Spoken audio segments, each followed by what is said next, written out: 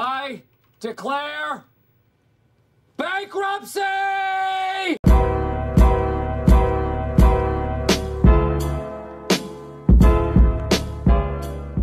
Hey, what's up everyone? My name is Josh and I'm a part-time reseller, and I'm hoping that videos like today give you a realistic look at what you can accomplish on your reselling business doing this part-time. And I say that because ever since I've started this YouTube channel, all I'm doing really is just working on my reselling business like I have always been. And the only difference now is there's a camera off to the side and I'm spending a little bit of extra time, recording clips like the one you're seeing right now. And I'm not saying like I'm the ideal model of how you should be doing this part-time, because there are other part-time resellers that are doing a lot more. They're working more efficiently. They're making a lot more money than I am. But I'm hoping that, putting myself out there, putting my processes out there, somebody in the reselling community is able to learn a thing or two, whether you're part-time or full-time really. But hopefully, like I said, videos like today give you a realistic look at what you can accomplish working on a business 2 to 3 hours a day, about 12 to 15 hours a week. And obviously that's going to change depending on your schedule, your work schedule, work-life balance and whatnot. But I'm just sharing my reselling journey. Hopefully you guys learn a thing or two, and yeah. These are the 3 items that I need to pack and ship out today. These are 2 small sales, and then this one was not too bad. So I'll start with the 2 smalls. This one was a Rich Swan wrestling action figure. I picked this up. It was a bulk purchase through OfferUp. At this point, I've already made my money back, so I'm already into the green, so this is pretty much all just pure profit now. This did have a flaw, so you can see this little wing off to the side of his hip. That piece right there broke off on this side. I did disclose that. It did hurt the value, but I was still able to sell this $8.50, and the buyer paid shipping. The next small item is this Star Wars R3 M2 Lego set. I picked this up. This was another bulk purchase that I picked up last summer, and at this point I've already made my money back on that lot as well, so this is all pure profit. This sold for $5.94 and the buyer paid shipping on that. And this, if you've been following my channel, you know that I'm constantly selling expired film. So this is the last of this particular model. I sold this. I took a best offer on this for $48 and the buyer paid shipping. So this is a pack of 5 and it's expired film. So you can see here this expired in 2005. So I got $48 for this and the buyer paid shipping. So packing my items is going to be pretty simple today. I'm going to use bubble mailers for all of these items. This first one, this is actually a bubble mailer I got back from a return. So you can see there's already a label on it, so I'm just gonna print out a new label and slap it on top of this and cover it up.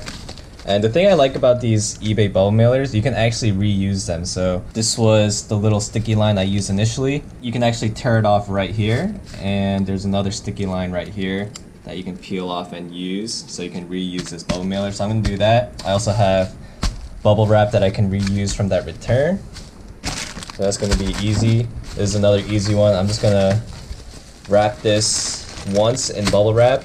It's probably not necessary, but it's all about buyer perception. So the buyer is going to receive this and he's going to feel better with a layer of bubble wrap on it. And this one is going to go in a bubble mailer as well.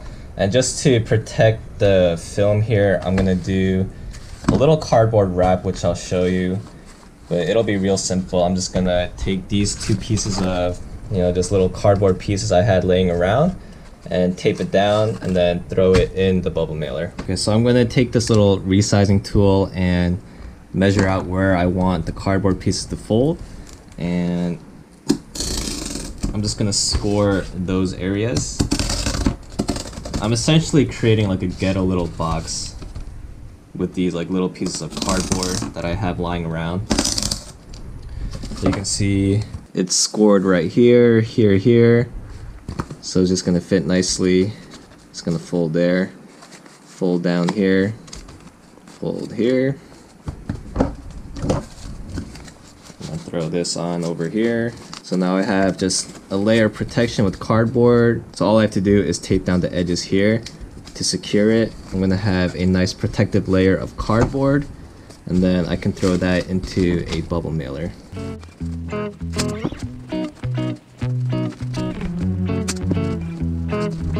Alright, so is it the prettiest thing? No, but will it keep the item safe? Yup. Throw that in the bubble mailer, and that item will be good to go.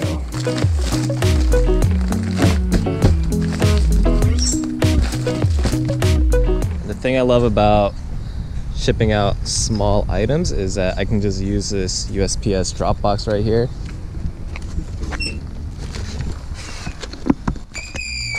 Throw it in. Yeah, but days like today where it's just a bunch of small packages is super convenient. So right behind me is actually all the mailboxes for my apartment complex. So it's like a 30-second drive.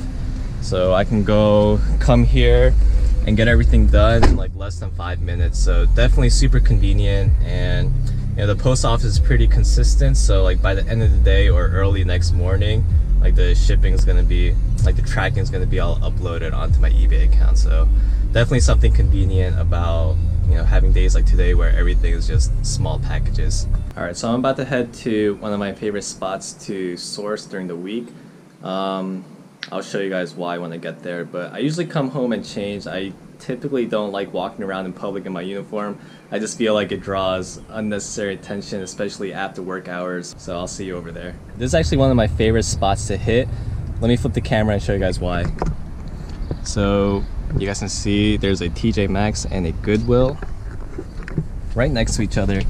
And you know, that just saves me time because I can hit 2 places at once. So I'm gonna go in real quick and see what I can find. Alright, so we're doing a voiceover today. So here I am walking to Goodwill, just walking. Let's go, hurry up Josh. But the first place I really go to is the glass case up front. And I know like Goodwill employees pick through the good stuff, and most of the stuff is usually overpriced, but once in a while you find something good at a decent price where you can make money. The first place I really go to, you know, look for things to resell is this shoe section.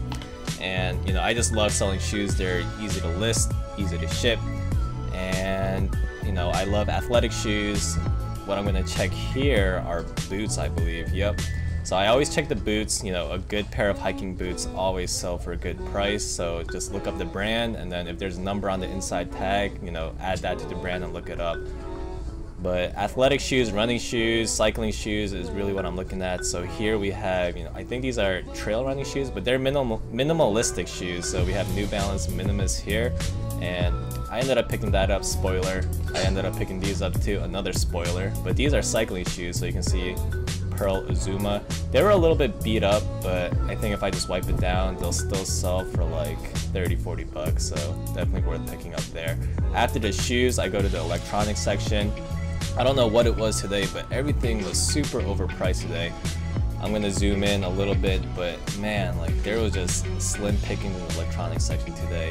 Whoever was pricing was just, you know, I'm sure they were looking at eBay prices. So this one, you can see there, $30 for that. This next item, I was looking into it. This is a VCR and DVD combo player.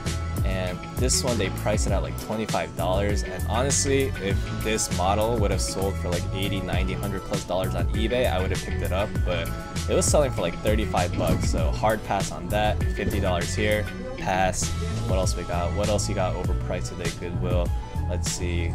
How much is this? $40? Yep. Hard pass. Nope. So after the electronics, I usually just do a loop around all the other aisles. This caught my attention. I was like, maybe there are games in here, maybe a console, controllers maybe, but no, it was just accessories for Wii Sports, so pass on that. I look at these gloves, they were youth gloves, and they would have sold for like $12, $15, so nothing to be made here, no money here. Let's go, let's move along, Josh. There's no money here. And the last place I usually go is clothing. So I usually check the hats first and then go to the racks and flip through all the hangers. I'm not going to show you clips of me flipping through hangers, but the hats, you know, I sometimes find cool things. This Budweiser hat caught my attention. You know, beer definitely sells, you know, especially if it's branded beer like that. Unfortunately, this one, I found similar hats. They were only selling for like 10, 12 bucks. I think if it had a mesh backing, I would have definitely been able to pull in like $25 maybe, but yeah, I ended up passing on that Budweiser hat. I looked through all the other hats, and you know, there's just a pile of stuff here, so I have to dig, and unfortunately couldn't find anything good today. But yeah, you guys can just watch me dig through all these hats. Alright. And if I really have time, I check out the media. A lot of times there's not a lot to be found here. I kind of got excited about NCAA Football 11. Unfortunately, the one that's really good and worth picking up is NCAA Football 14, so I put that away. And let's see, what else do I find that might be attractive? Oh yeah, so these Harry Potter audiobooks. That one was new sealed, so I thought there was potential here. They priced it at $10, and I looked it up and they were only selling for like 15 bucks maybe on eBay.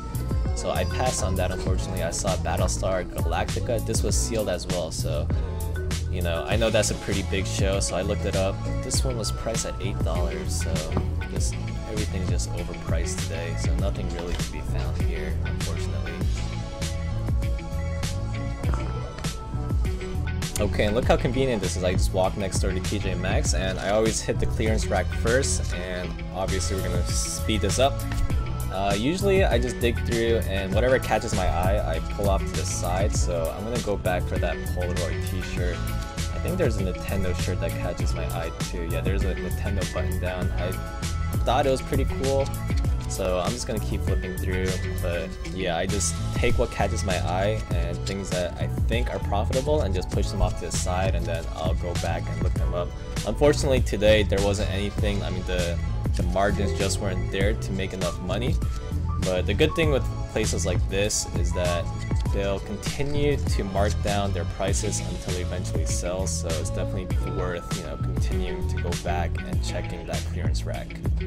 And obviously here you see me going through shoes. I've had the most success with shoes and clearance clothing at places like Marshalls and TJ Maxx. I wanted to show you guys this. This was marked down all the way to $1. These are Adidas football cleats, I believe. Yeah, I think they're football cleats, but if you look at the size is 18. It's a US 18, so I don't know if anyone buys US 18 shoes. I found one sold comp and it sold for $5 plus shipping, so I ended up passing on those size 18 $1 Adidas cleats. Okay, so back home now, and I need to dedicate some time to cleaning up these shoes and getting them ready to photograph and list. And honestly, like, if the shoes aren't in pretty good condition, like, I won't pick them up. I want to put as little effort into cleaning them and getting them ready for photography as possible. So like these New Balance minimalistic shoes, really all I do is I have these unscented baby wipes. If a shoe is dirty to the point where I have to do more than just wipe it down with baby wipes just to get a little bit of dirt and grime off, like, I typically won't pick them up. I picked these up, these Skechers Shape Ups, a little less than a week ago, and honestly, like, I might not even need to wipe them down with baby wipes. But condition of shoes is a very important factor for me when I'm deciding whether or not I want to pick them up. I mean, everything here, the cycling shoes and the running shoes I picked up, you know, there's definitely dirt on them, but nothing that baby wipes can't fix. Another thing I do, so obviously, like, running shoes, especially used running shoes, they're gonna have a little stank to them because people have obviously run in them before, they've worked out in them, so there usually is a little bit of a smell. So what I do for that, I have these dryer sheets here that I just have lying around the house from doing laundry, of course. But, you know, if I just stick one of these into the shoe for a few days, it does a pretty good job on getting rid of the smell. And I've sold a pretty good number of used shoes, a lot of running shoes, and I've stuck dryer sheets in all of them, and I've never had any issues or complaints with buyers. So really, to break it down simply, the two things I do when buying and selling used shoes, especially running shoes or workout shoes, you know, I make sure that they're clean enough. You know, there can be a little bit of dirt, but make sure that they're clean enough that all I need to do is wipe it down with baby wipes. And the second thing I do is I take those dryer sheets and I put them into the shoe just to get rid of any smell from, you know, previous sweat or whoever has been wearing it before. But just to get rid of the smell, the dryer sheets do wonders. Alright, so I'm going to cut the video off here. If you've made it this far, I appreciate it. I really do appreciate everyone who's watching. If you're not subscribed, you know, consider subscribing to follow me on my reselling journey. If you already are, you know, welcome back to my channel, and You know, leave a comment down below, say hi. You know, I love interacting with everyone in the reselling community. So definitely leave a comment below, say hi, leave feedback, whatever you want to say. I'll make sure to get back to you. But yeah, hope you guys enjoyed the video, and until next time, bye.